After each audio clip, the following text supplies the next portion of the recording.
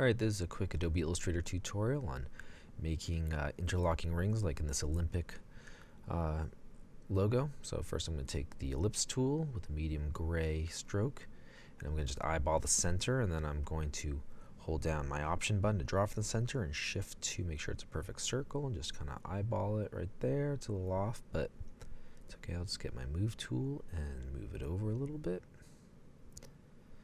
Alright, looks good. Maybe I'll size it a little bit. Alright, now I will go ahead and increase the stroke weight. Just trying again just to match it up, eyeing it. And make it a little bit smaller maybe. Okay, 16 points looks pretty good.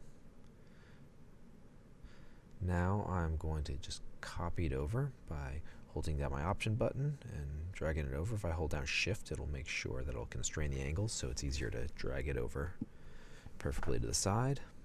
And on the other side I'll copy it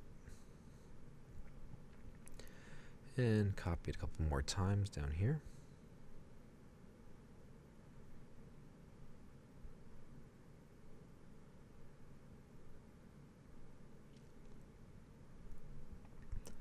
Okay, just to make sure that everything's lined up, I'll get my align panel and I will make sure the top rings are aligned and the bottom rings are aligned.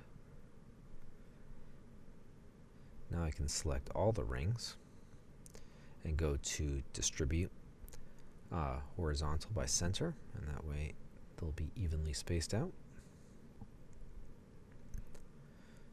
Alright, so I'm just going to move down my reference here, zoom out a little bit, move down my reference so I can look at it to compare. And I'll lock my reference.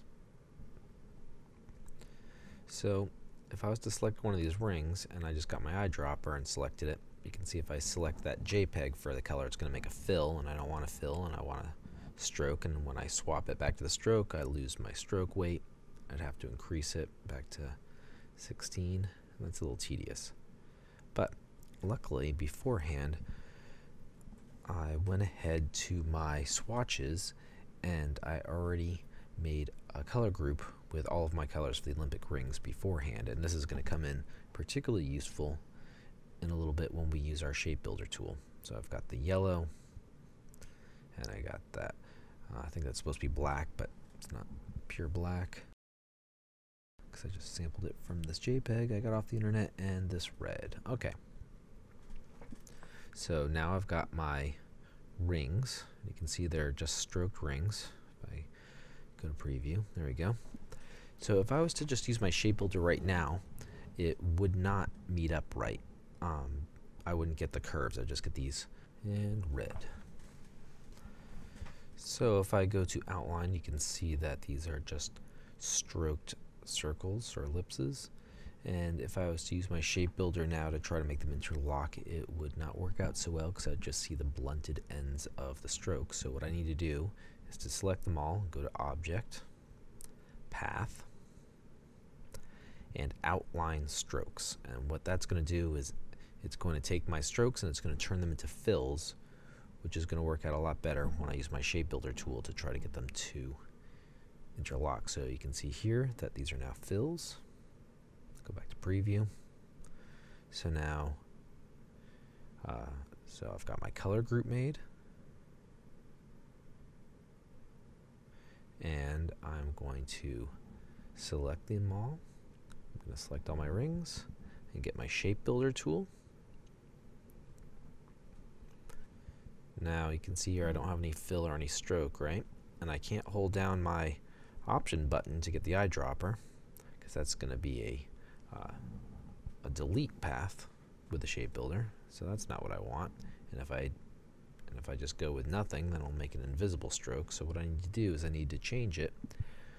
So luckily I've got these color groups set up with my blue, so now when I go ahead and use that shape builder, you can see that it makes a new shape with that color, and I can go ahead and get my yellow loaded up for my swatches and make a new shape with that color,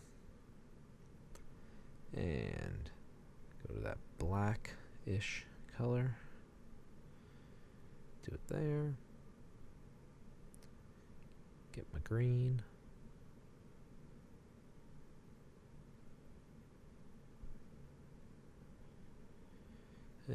finely red. I'm just clicking and dragging across those areas to merge them together with a shape builder and to build a new shape. And now if I go to outline, you can see that I've got these rings all interlocking the way I want to, the way it should look. And if I want to, I could still go ahead and define them a little bit farther by just adding a stroke to all these shapes. So I can just add black to it, and you can see now, even though they're all different colors, all these shapes now have a stroke on them, so it just delineates them a little bit more. Okay, I hope this was helpful.